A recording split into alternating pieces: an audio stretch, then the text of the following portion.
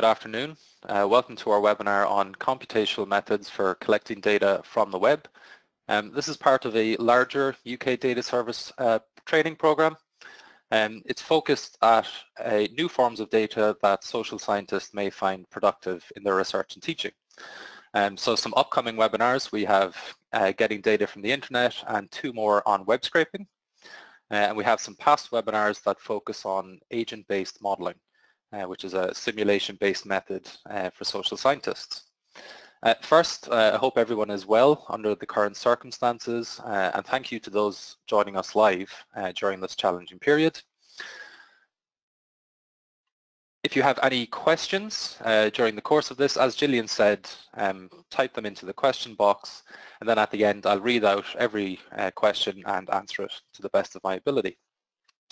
You may have noticed that due to an understandable scheduling conflict, Professor Alistair Rutherford is unable to join us.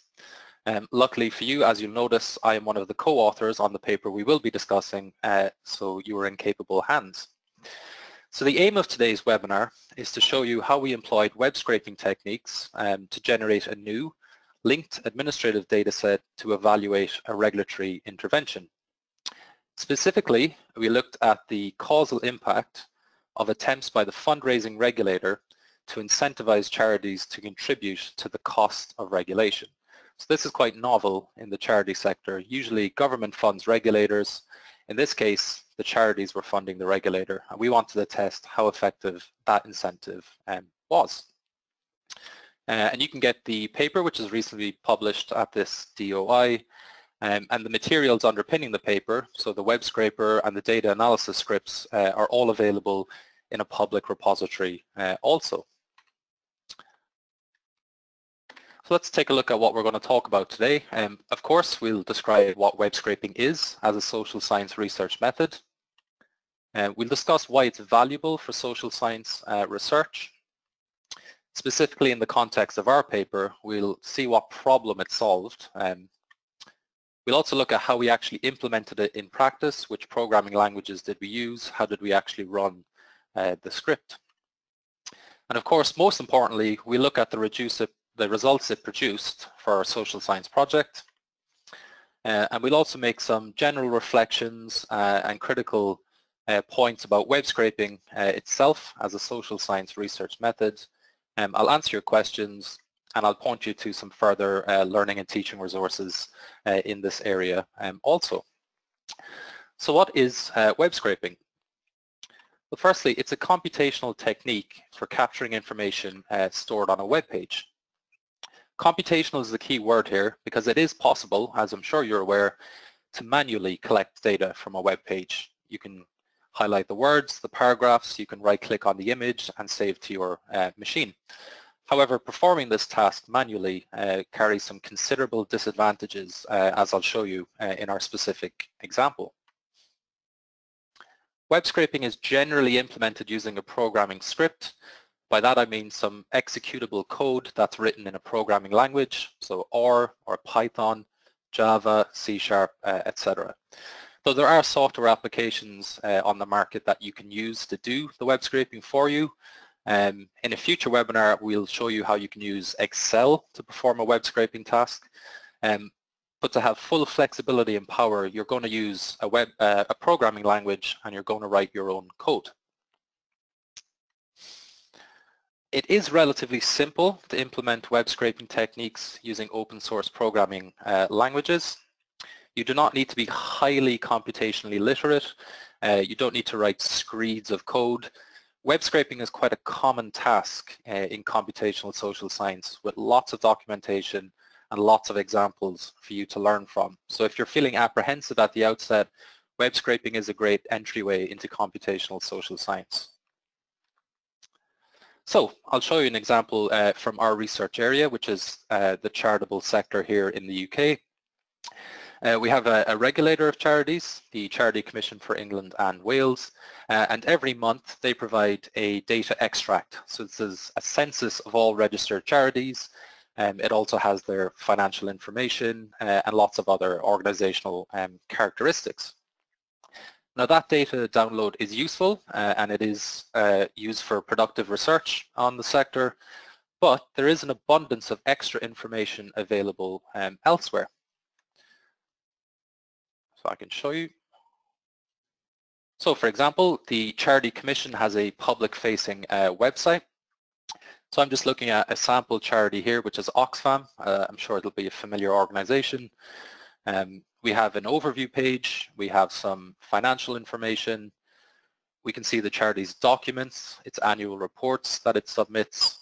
We can get a list of trustees, and we can see where that charity operates globally.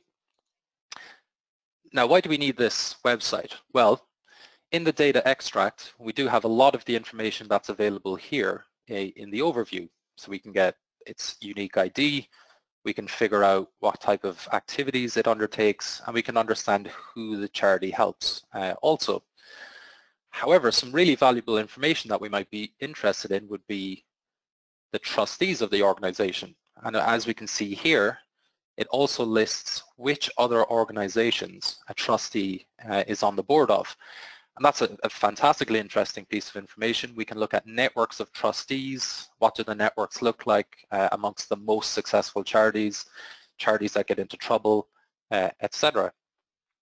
And the financial information is also available in the data extract, but the actual documents themselves are not. So if we wanted to perform some text analysis of how a charity reports on its annual performance, we would need those documents themselves. So we've got a public website, we've got a data extract. So if we want to build a complete picture, a complete understanding of the charity sector, we need to collect data from multiple sources. So as I said, we could collect this data manually. We could go to Oxfam, we could right-click on each of these links to the PDFs, we could download them to our machine, and we could do some content analysis or some sentiment analysis. But what if we're not just interested in Oxfam and we're interested in all humanitarian charities in England and Wales, or we're interested in all 160,000 registered charities in England and Wales? Therefore, we need a different approach, and that's where web scraping comes in. So why collect data from the web? So I've hopefully given you some reasons to do it. Web pages themselves are a really important source of publicly available information on social phenomena of interest. Unfortunately, the current COVID-19 public health crisis is an excellent case in point. The UK government has a dedicated website with some daily updates on actions individuals can take. The World Health Organization has a very informative website, also produces daily PDFs known as situation reports. So web pages themselves do contain very, very rich and research valuable information that we might want to get a hold of. And as I've shown as well, web pages can store a range of different data types, including files, text, photos, videos, lists, etc., all which may be collected and marshaled for research purposes. And finally, once collected, the data can be reshaped into familiar formats. Data that's stored on a website will be in an unfamiliar format. It'll be in something called HTML, but it is possible using programming techniques to reshape that into a CSV file, for instance, and then link it to other sources of social science data. So the research problem we had that we thought web scraping would help us solve is the fundraising regulator for England and Wales. It's a statutory regulator of fundraising activities. So a charity that operates a shop and sells goods to raise money for the organization, or if you give money by direct debit to a charity, those activities are now regulated by the fundraising regulator. And this is a fairly new development since 2016. It came in the wake of some prominent fundraising scandals that some of you may remember. These were aggressive targeting of donors. There was questionable data sharing practices amongst the larger charities. So there's a need for statutory regulation in this area. As I said previously, the regulator is partly funded by the charities and organizations it oversees. This is quite novel globally for charities, for the charity sector, and of course it opens up opportunities for regulatory capture also. So organizations are not compelled, so there's no legal mandate to take money from charities to cover the cost of regulation. However, the regulator does expect certain types of organizations to pay a fee. So those organizations are the ones that spend £100,000 or more on raising funds for their organizations. So if you think of some of the largest, most successful fundraising charities, you've got Cancer Research UK, Macmillan, for example, they spend quite a lot of money justifiably raising funds so that the charity can carry out its activities. So what the regulator did was say, for those charities that it expects to contribute, they would threaten to name and shame those organizations if they didn't pay this voluntary fee. So they were trying to put some pressure, they were trying to incentivize certain organizations to pay that fee. So in our research project, we were interested in evaluating how successful this attempt to incentivize payment of the fee was, which presented us with our core challenge: collecting data on which charities have and have not paid this fee. So first method, which is requesting data from the regulator directly. They were very helpful. They provided us with a PDF file of all the charities that had paid the fee at the time we made the request, which was a couple of years ago. So however, the list already contained over 1,000 records, which would require considerable manual input to extract the list of charities from the PDF and put it in a more tabular data format into a CSV file. And this also meant that our list was essentially out of date once it was transferred to us. Therefore, we needed a different method to get a hold of the data. So the fundraising regulator operates a public website, and it lists a directory of all the charities that have paid this voluntary fee. And they also list expect to pay the fee but haven't, and these are listed in red. So for example, alphabetically we can see these are charities here in the UK who have paid the levy. And they're across a range of different sizes. So there's small charities, there are large charities, so Aberystwyth University here has paid the levy fee as well. And how this is structured is we have multiple web pages and a list of charities that have paid the fee. And each individual charity has its own page also. So for this organization here, Above and Beyond, we can see it's a large charity, it's paid. And the crucial second piece of information we need is its registered charity number also, because then that allows us to link back to the open data that's made available by the Charity Commission for England and Wales. So the problem is relatively simple to map out. We have a list of web pages, we have certain pieces of text information on those web pages we would like to scrape, and we would like to export into a more usable format, link to existing data, and perform our analysis. So let's take a look at the logic and skills behind web scraping as a general technique. So we begin with a web page that contains information we are interested in collecting. Therefore, we need to know the following. We need to know the location, which is also known as the URL or web address, where the web page can be accessed. So as I showed you previously, the directory can be accessed at the fundraisingregulator.org.uk/directory web address. Once we know that, we then have to locate the information on the web page that we are interested in collecting. So where on that directory page was the information about whether it was a large charity, whether it had paid, and its charity number. So then we need to find that information as well. Once we know those two pieces of information, then we need to do the following. We need to request the web page using the URL.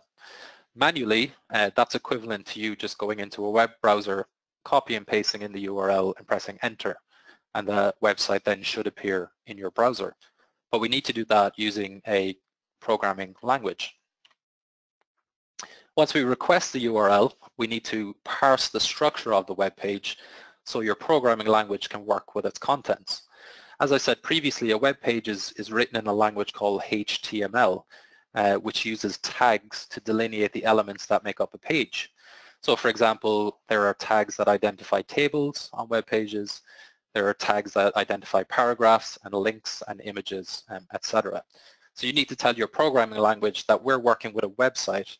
Once it knows that, then it can navigate the tags and it can extract the information that you are interested in. So for us with the fundraising regulator, we are looking for a paragraph tag or a P tag, and we want to extract the text in between those P tags that give us the registered charity number and its levy payment status.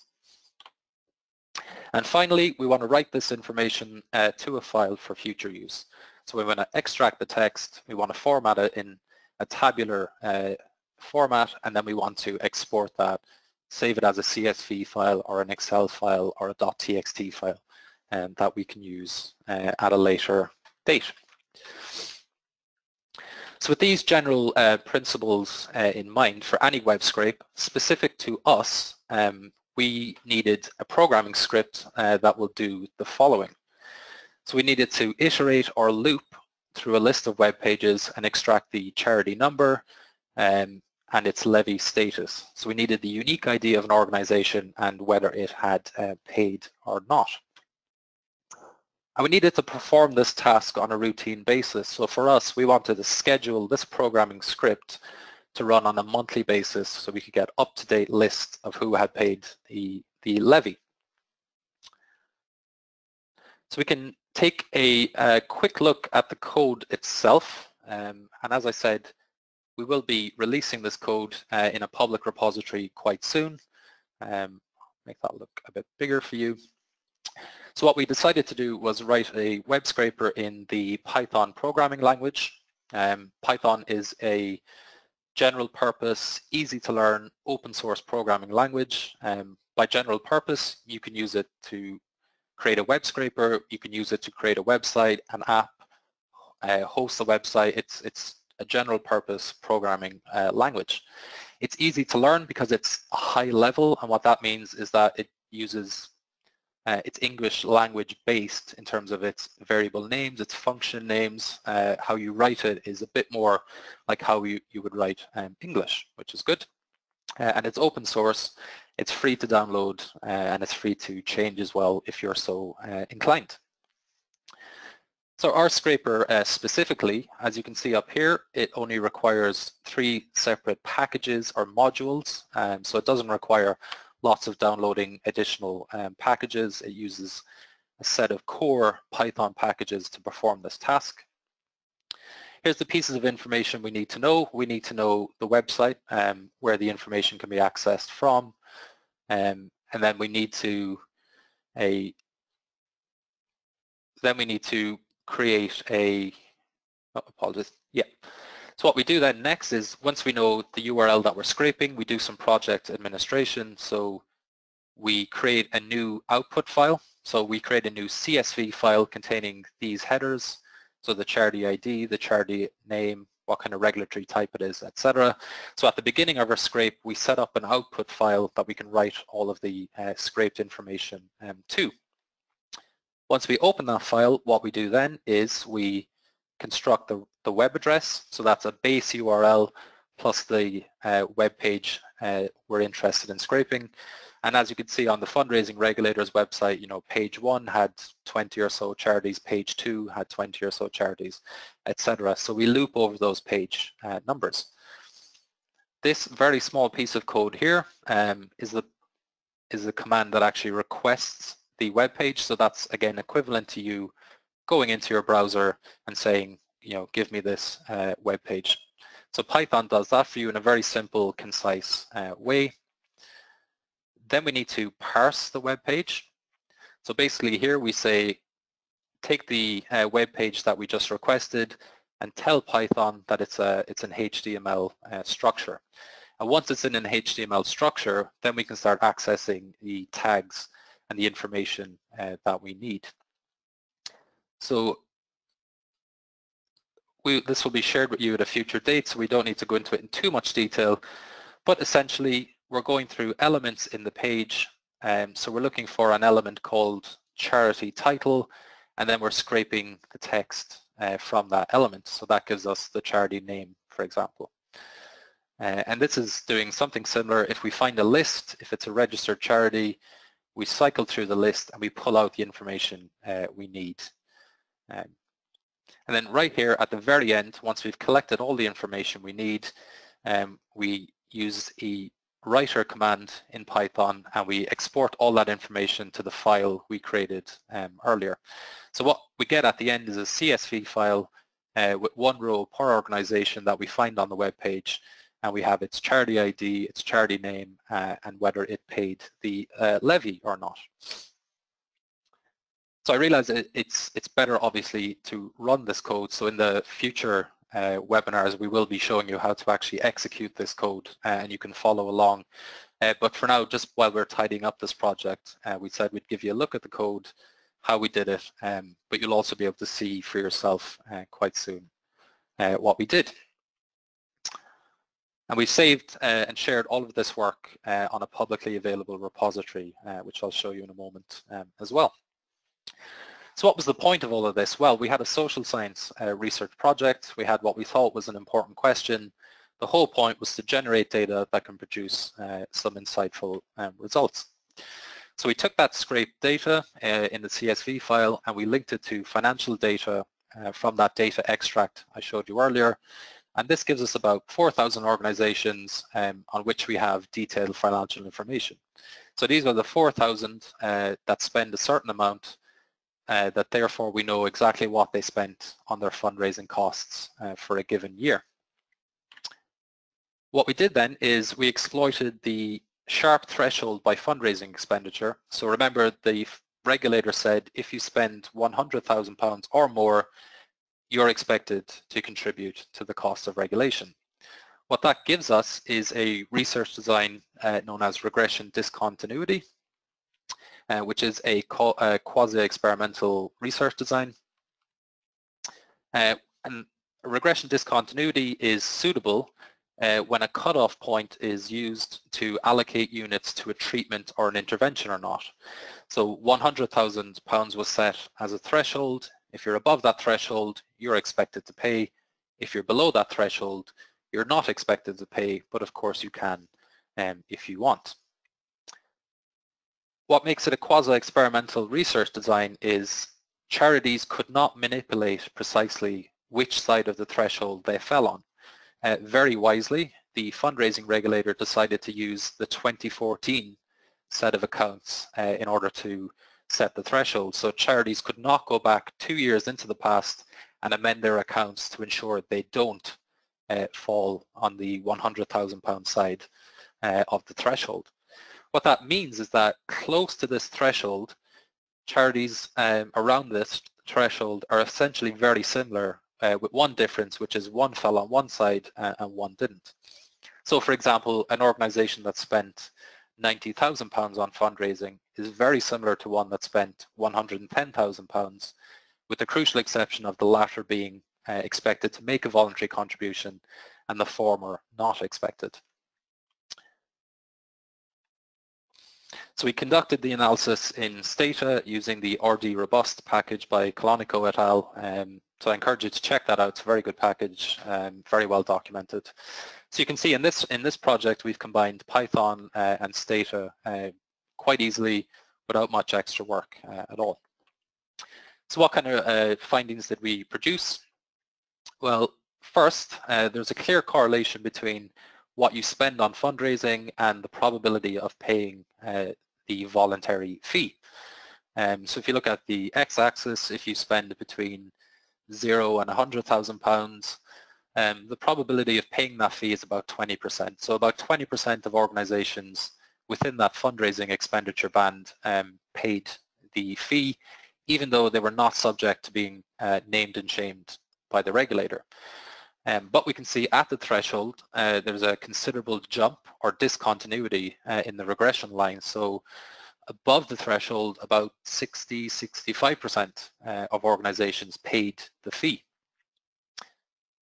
And it's that discontinuity between the two regression lines that gives us our estimate of the causal impact of the threat to name and shame.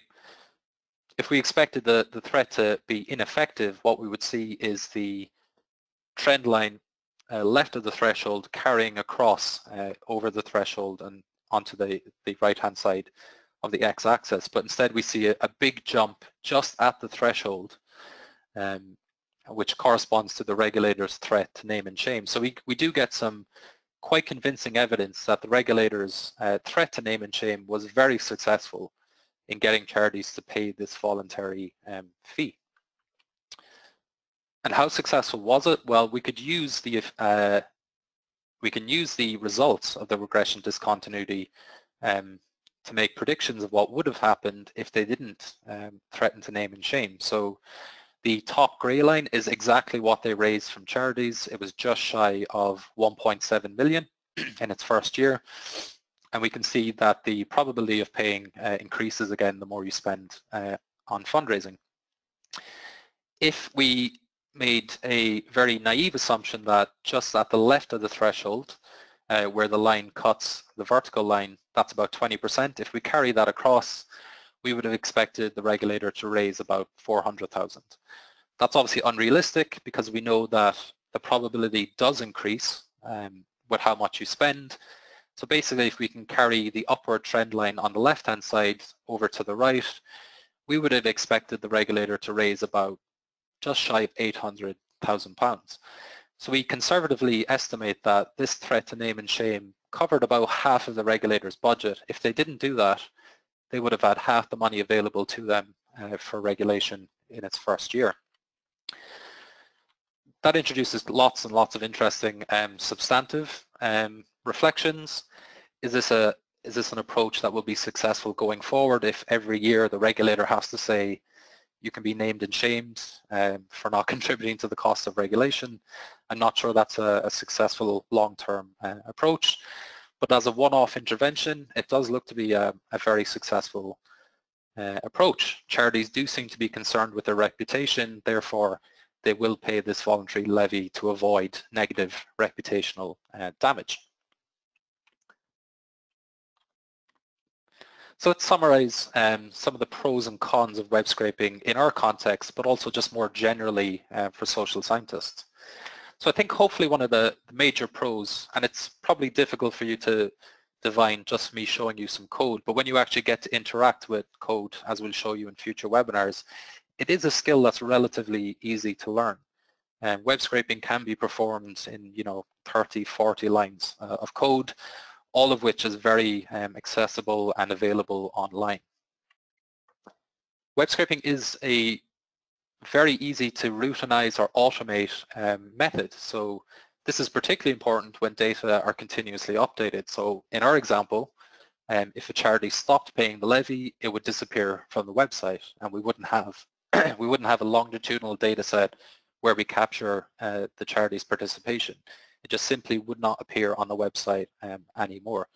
So for us, we schedule the script to run every month, but if it was particularly important, if we were talking, again, unfortunately, about the coronavirus health crisis, it's incredibly fast moving. If you wanted to collect data, you might have to run daily versions of your web scraper as well.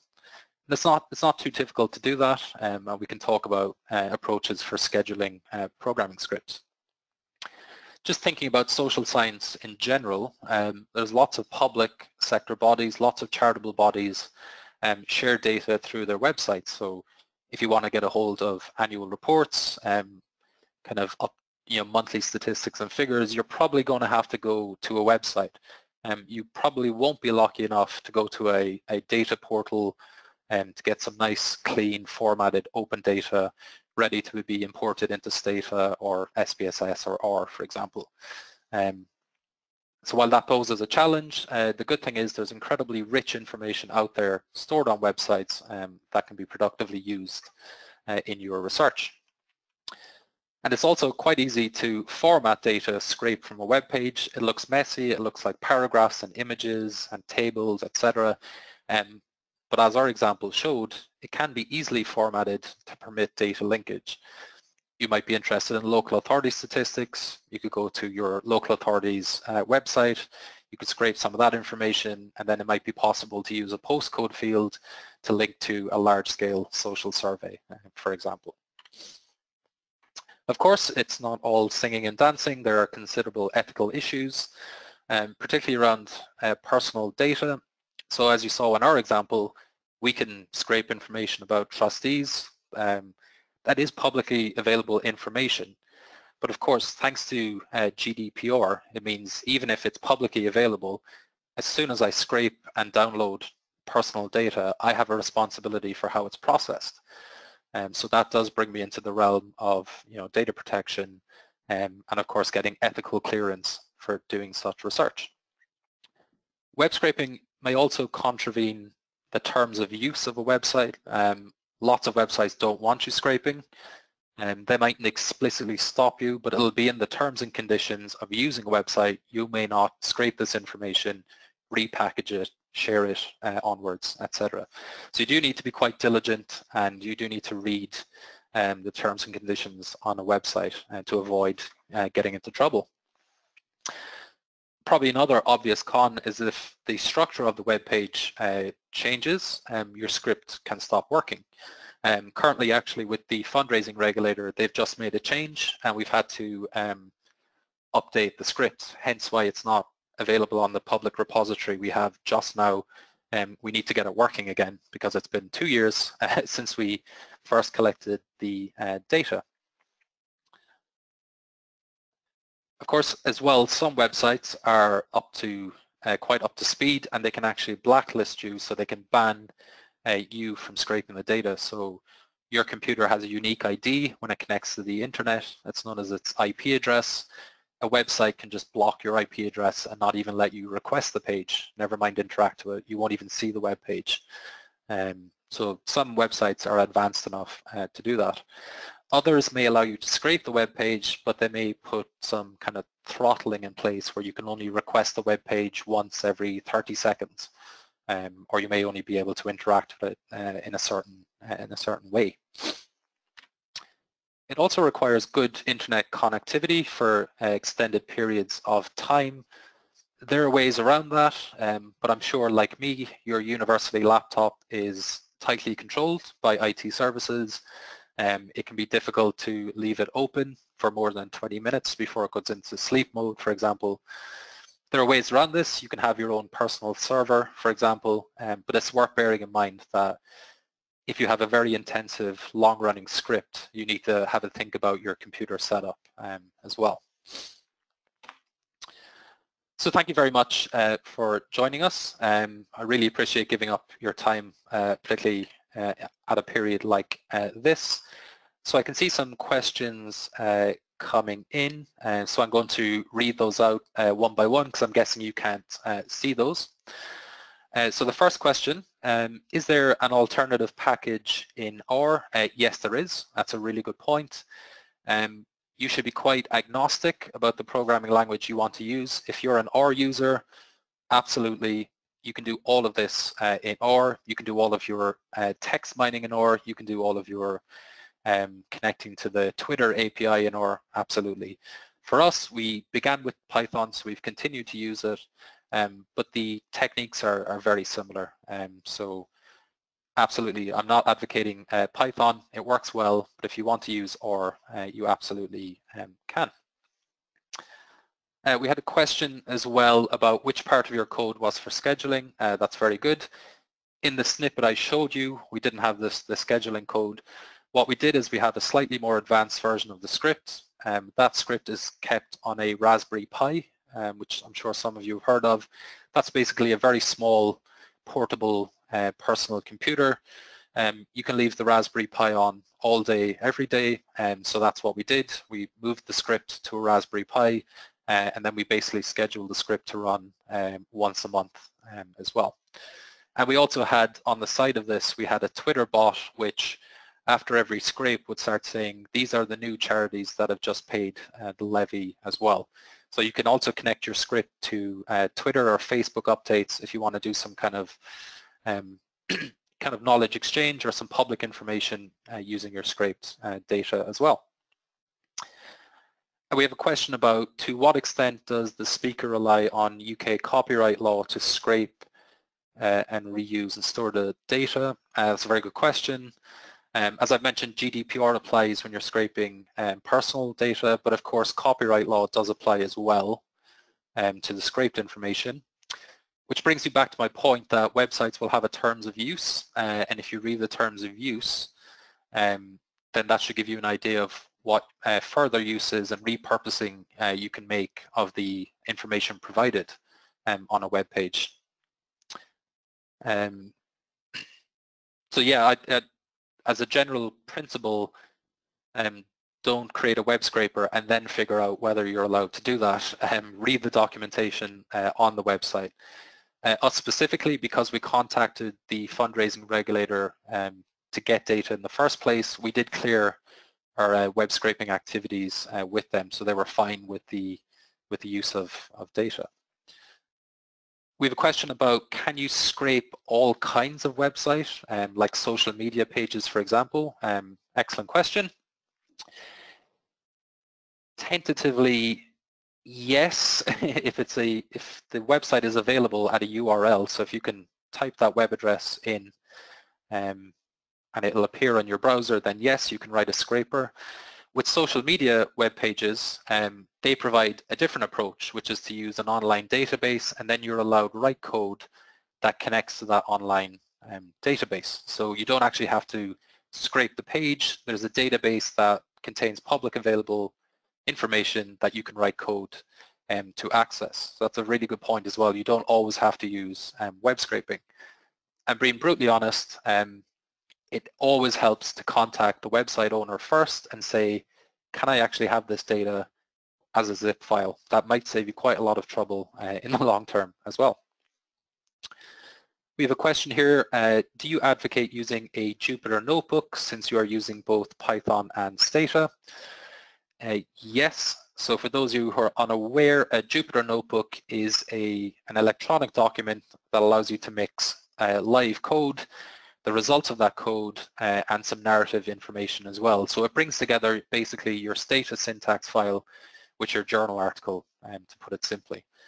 In the next two webinars, we'll be covering how to use Jupyter notebooks to perform web scraping. So hopefully if you can join us in April, I'll actually provide you with a Jupyter notebook that you can run yourself to perform your web scraping.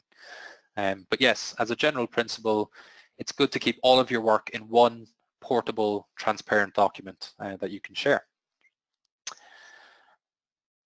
I have a question here about, what about MATLAB? What about it? No, of course. I haven't used MATLAB for web scraping, so I can't say for certain if it allows you to perform that functionality. I'll have a look. Feel free to contact me directly. My details are on the page, and I will look that up for you. That's no trouble. Out of curiosity, how long did it take to collect the data through web scraping for this paper? I'll interpret that as in a broader sense of how long it took to write the code. 2 years ago, when universities were on strike about our pensions, was the 2-week block when we learned how to do this. So it took us about 2 weeks to learn Python. In terms of the scrape itself, it's reasonably quick. If we're talking, if we're talking about 1,000 organizations split across 25 web pages, you're talking about maybe a script that takes 1 minute to 2 minutes to run. It doesn't take very long.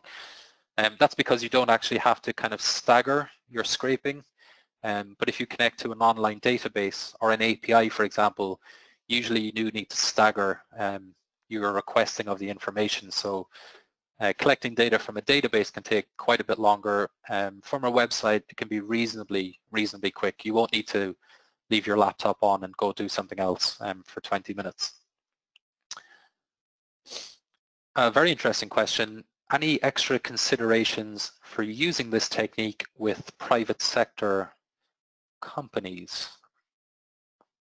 So is this private sector companies performing the web scraping, or is this scraping information from a private company's website? If it's scraping from a private company's website, that probably brings you into a bit more ethical issues. The terms of use probably explicitly ban scraping that website, so you do need to be careful.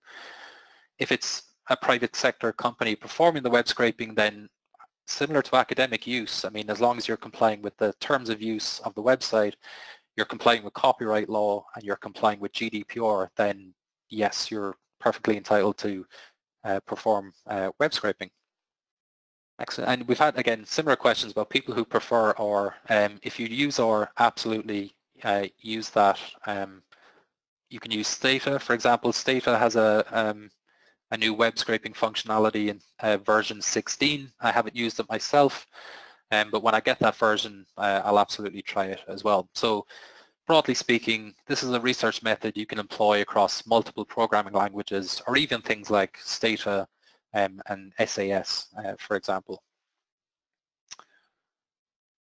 And again, is there an ethics code for web scraping? I mean, that's an excellent point. I don't think there's a specific document I've seen that says here are best principles for web scraping.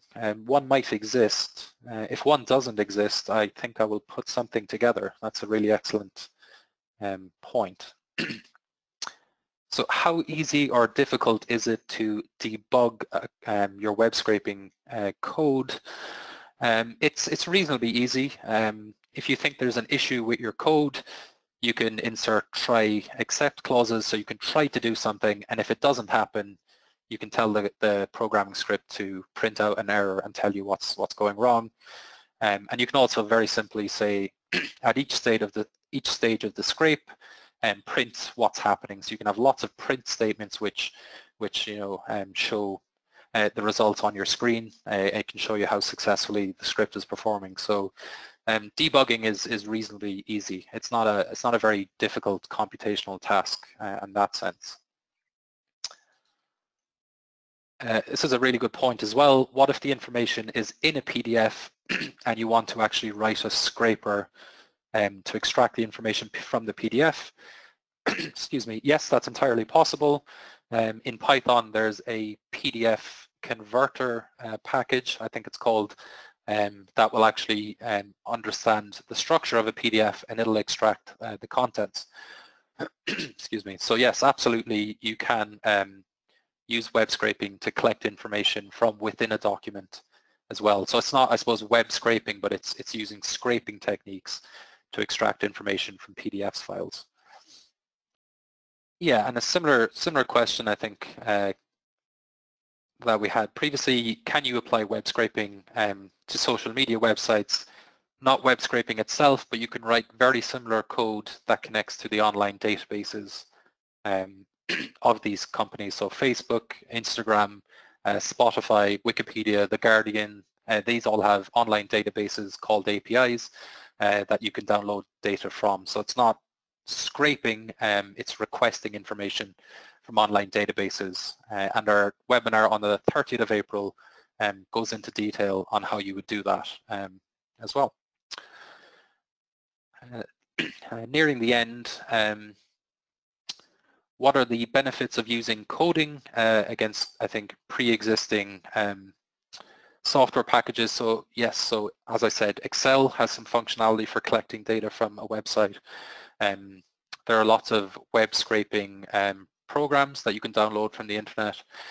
For me, because it's a relatively simple task to learn, I think it's worth writing the code yourself and then having the flexibility to adapt it, to control when it is executed, to update it when websites change.